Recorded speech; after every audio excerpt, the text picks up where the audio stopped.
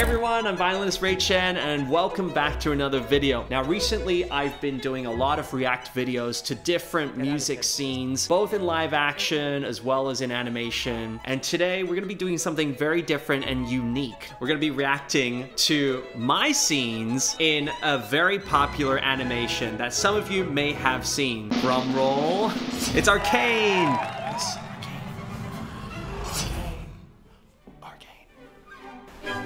Twist my back. Now, I know a lot of you must be excited for Arcane Season 2, and I'm totally with you. Arcane Season 1 was just so damn good. The plot, the artwork, and of course the music. And it's no surprise that it won a bunch of Emmys, and I'm pretty proud that I was a part of this. It's so cool. This started as a project that I was asked to play a role in back in 2019 by Riot, and I have to say, I was so extremely impressed, not only by how beautiful the music was, but also by how difficult and how in-depth the music team at Riot went into creating all of the music and making sure that it lined up with all the scenes, all the characters' emotions. There's a lot of Wagnerian leitmotif. Basically, when characters come on screen, they have their theme. I have to say that video game music for me had previously been this thing that was always in the background, kind of the regular epic sounding music, but I never thought about how beautiful it could be and how much storytelling could be put into the music. Also, the music was incredibly difficult and required so much more practicing than I usually do for any sort of film scores. By the way, speaking of practice, I want to share with you this new practice app that I made called Tonic that motivates you to practice, and where you can earn XP to customize your avatar and participate in fun activities and events with a global community of musicians of all levels. The best part about it is that it's completely free. So if you're ready to revolutionize your practicing and your musical journey, download Tonic today. I'll see you in the practice room. So I'm super excited to dive into a bunch of different scenes that I'm featured in for Arcane Season 1, as well as a special live performance that I did with Sting at the Game Awards. Now, it goes without saying that while I won't be diving into plot spoilers, you may see some of the events that happen in later episodes. So if you haven't seen the show and you don't want to be spoiled, this is an obligatory warning to go watch the show. All right, still here? Let's dive in.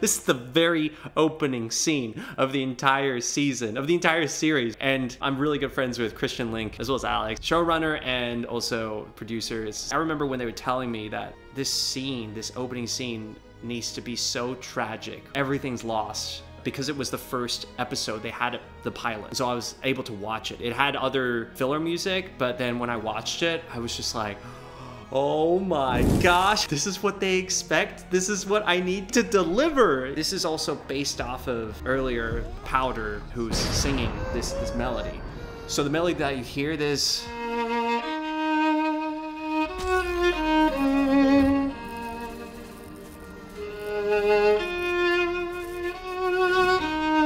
And I also added in a little bit of, I was like, what can I do to make this more tragic sounding? So I added a bit of ponticello.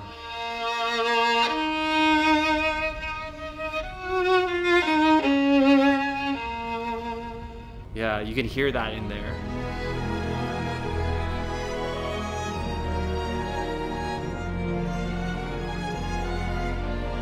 And there you have it. That's the opening scene. I've sort of like had a loss for words. I just listening to it, watching it again. I've watched this so many times, right? Because I was just like, how can I make this better? I remember being in the recording booth, playing it, and then I said, you know what? Even with the ponticello, even with all these other techniques, it wasn't dark enough. There was something about just the sound that it wasn't tragic enough. So I went beyond the steps that I'd already taken. I went beyond anything. I was just like, you know what? It's time to bring out the ultimate weapon. So I brought out the viola. Believe it or not, I can play viola, and what you're hearing in this beginning scene, that's the viola. It's why it sounds so dark. And I remember Christian being like, is this gonna be good enough, this viola? And I said, the more viola it sounds, the better. That's all I said. for this scene, it was perfect. It was exactly what we needed, and I'm really happy with how this told the story, especially because there's no dialogue in here. So yeah, music first.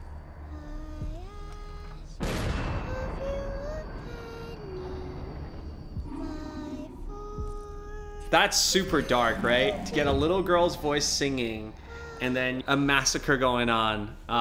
It's honestly just brilliant storytelling. Yeah. Also wanted to take a moment to talk about why the violin was so prominent. I remember sitting down with the team and they were just basically telling me that there were two worlds. You've got Piltover, the opulent, fancy, upper class, wealthy neighborhood, and then you've got Zon, right? There's the grungy, lower class, and there would be two different sound worlds that were represented. So for Piltover, they went with a more classical music sounding sound world, and for Zon, it was like a grungier, a lot of electronics, those kinds of effects. In the end, it was this real contrast between it, but at certain scenes, you'd have a mixture of the two worlds, and that was done really well with the music as well. So this next scene is when Jinx makes her first appearance as an adult. So Powder turns into Jinx, and you can see that from all of the experiences that she had earlier in her life, completely messes her up, but the sound of the violin follows her. So this is when that happens. Why did you love me? Because you're a jinx!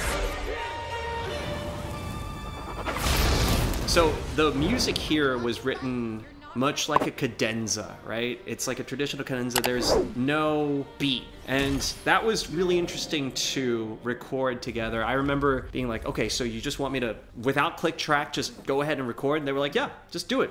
You know, just artistry, go! We had a general sort of, okay, here's a frame of how many seconds it should be, but other than that, I was free to do whatever I wanted within that framework, and that was really cool. Not often do you get to have such free reign. Oftentimes, I think cadenzas in general are sort of a little bit like that in concertos, right? A moment of where the orchestra stops and you have your solo as the soloist, and you become a little unhinged as well. You're free, basically, to communicate and share and unleash, I would say, everything from within yourself. All of the angst, all of the passion, everything. So this is one of the more difficult passages that I had to play. I mean, you hear that, it's not easy, you know? All right, so this next scene is one of my favorites. It has a certain familiar face that you might recognize in it. Let's take a look.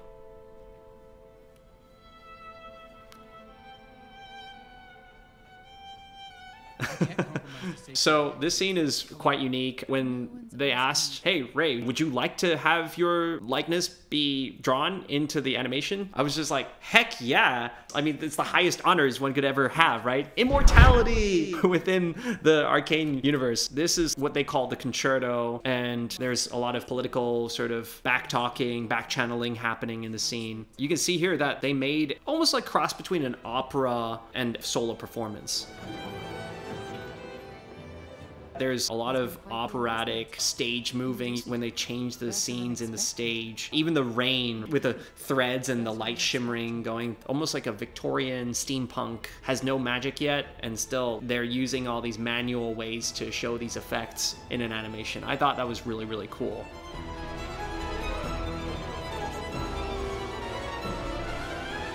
And of course, we have to talk about the instrument design. It's sort of like a cross between one of those hurdy-gurdy Scandinavian instrument, but then also has this giant trumpet on it, like a bell, a brass bell connected to it. So it's pretty epic looking. Would it work in real life? I'm not sure, but it was definitely a really cool and very Piltover style instrument. One of the interesting things is that when they animated this, it was not motion capture. So the animators, what they did was look up my previous performances, and when I happened to be in Paris, because there was a, Fortiche is based in Paris, I dropped by their studio and gave them a performance sort of in the lobby of the building that they were in.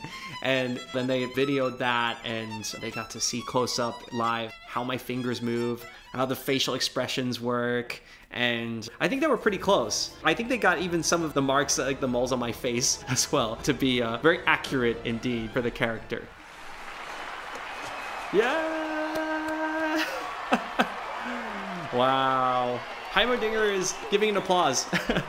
How often do you have all the champions just applauding you? It's pretty cool. I consider that one of my highest achievements in my career. If we were to rate the likeness, it's kind of similar, I guess. But I've had people tell me that it doesn't look like me. I've had other people say, hey, is that Ray Chen? So let me know in the comments what you guys think. Do we look alike? Could this guy pass off as me? There's also what seems like frets on this instrument fingerboard, and I don't know how that would work. I think that there's probably more like ornaments. If there was actual frets, yeah, there would be spaced too far apart, as well as the bridge being not so curved. If the bridge was just flat in real life, then the instrument wouldn't work. I would say that the strings are also kind of interestingly placed, where the A and the E are closer together, and the G and the D are also closer together, and there's this gap in the middle. There's also kind of a gap you can see in the teeth as well, between the front tooth, so maybe that's just like musician, like instrument. The next scene I wanted to share with you guys is really special. This was one of the most beautiful, beautiful melodies that I thought was in the entire series. When Victor is a young boy. I remember hearing it for the first time, and it was just so magical.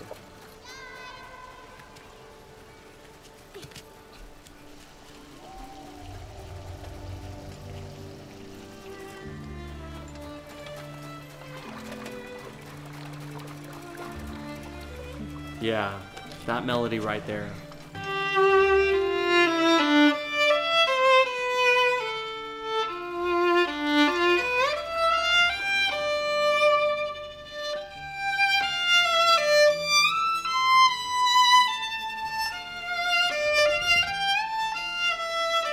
It's just so full of like mystique, wonder, naivety. It's the magic that's to come. Yeah, honestly, there's so many to choose from, right? There's so many more. We got to keep going down this list. Next one, oh my gosh, of course, yes.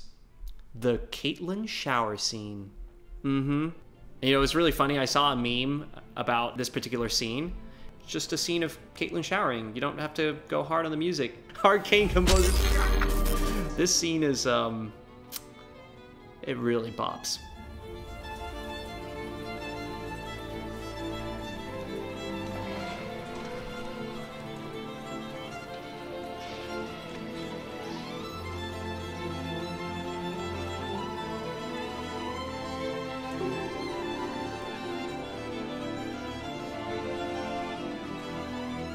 That run was really hard.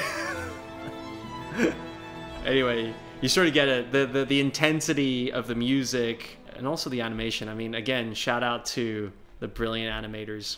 I mean, this is just, it definitely made being inspired so much easier. By the time I was in the studio, the animation was pretty much almost done. They were just tweaking a few things here and there, and I just got to watch this scene and then be inspired, and then I would just play. It was as simple as that, and I wish every experience could be like that, because it really takes it back, I think, to the music. The origin of the meaning of music is to visualize, right? To transport you, to take you away, to tell a story.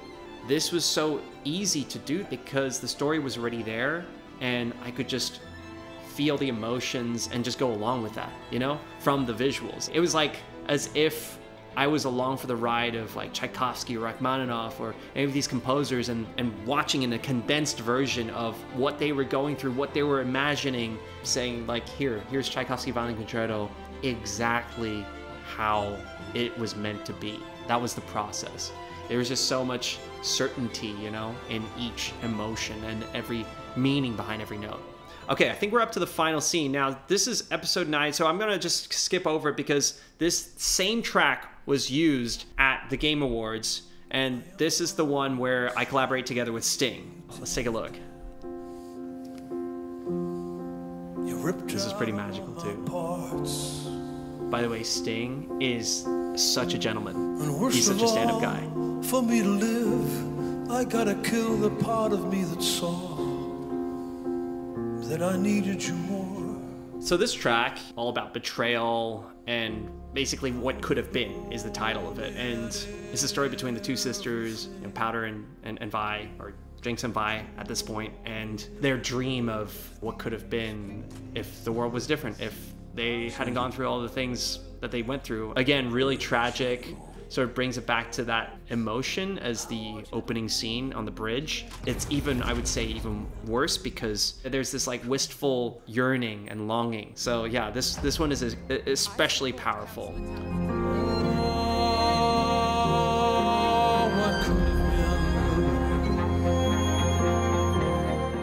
There we have it.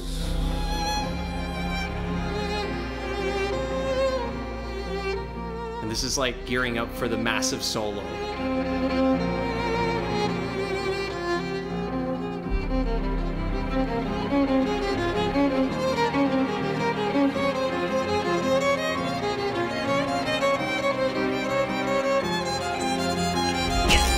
Okay, right there, I mess up.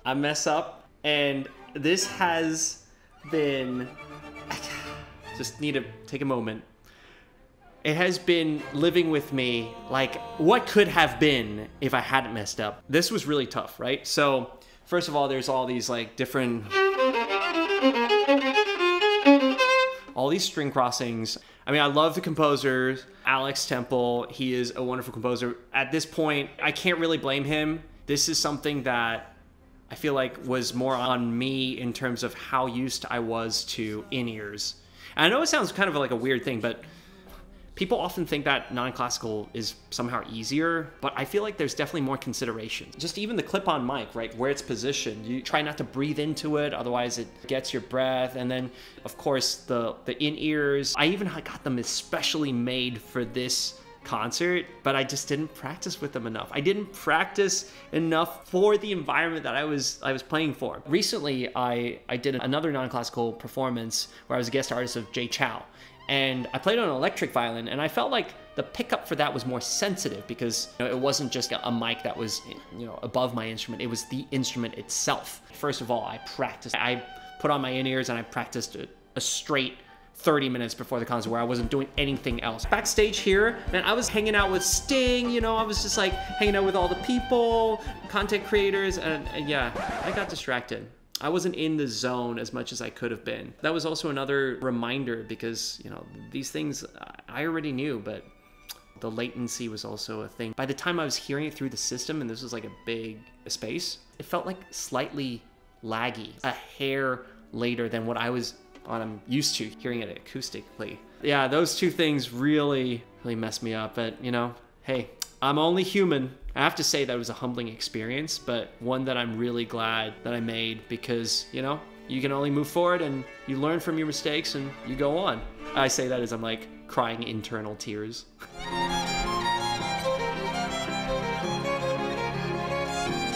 One thing I will say though is that I never let it show. Even though when I messed this up, I looked back, especially because it was like streamed to millions of people, I made myself watch it 10 times. I literally played this part again,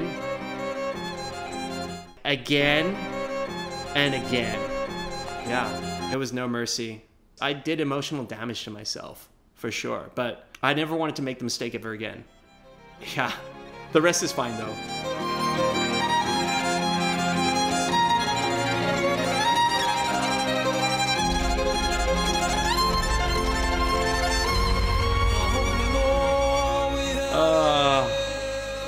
And the funny thing was that for a while, in addition to forcing myself to watch it over and over, I also practiced the part as if I was gonna like have another opportunity or...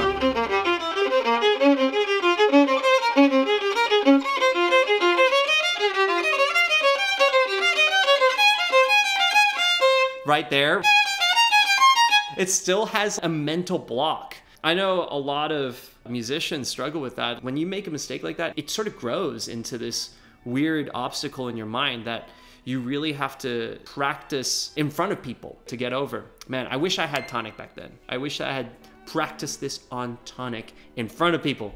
Anyway, it was still a great experience and I'm so thankful for this opportunity that I had, and one that I'll cherish for the rest of my life, for sure. So anyway, thank you so much for watching this video, and if there's any other clips that you'd like me to react to, definitely let me know in the comments below. Also, please remember to like and subscribe.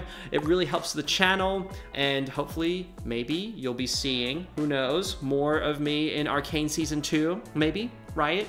I'm still waiting, call me. In the meantime, happy practicing, and I'll see you in the practice room. Go download Tonic. Bye! I'm gonna practice this.